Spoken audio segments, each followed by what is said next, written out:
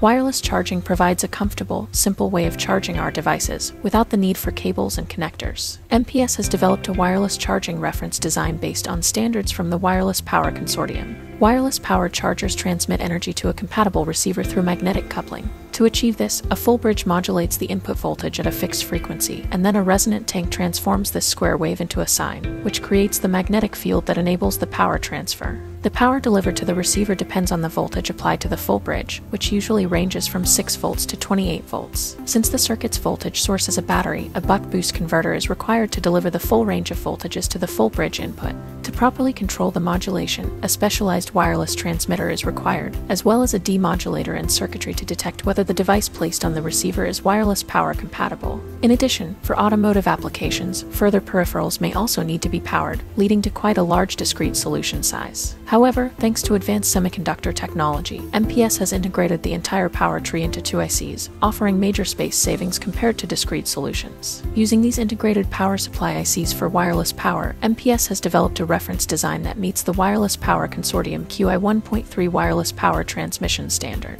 This reference design has a wide input voltage range and can deliver up to 15 watts of power while saving board space by integrating all of the required power converters into 2 ICs, both of which are available in automotive-grade packages. This reference design is based on the MPQ4280, which integrates the transmitter full bridge, the auxiliary power buck converter, and the operational amplifier used for current sensing, as well as an LDO for powering the integrated gate drivers and external elements such as the NFC module. To supply a stable and controlled voltage to the full bridge, this reference design utilizes the MPQ4262 buck-boost converter. This converter has a wide input range, broad protection features, and is AEC Q100 qualified, making it ideal for automotive applications. Using these 2 ICs and a dedicated controller in partnership with NXP, this reference design is able to deliver 15 watts of power in a very small solution size. To learn more, visit monolithicpower.com. Like this video and subscribe to our channel to get the latest on our innovative new products.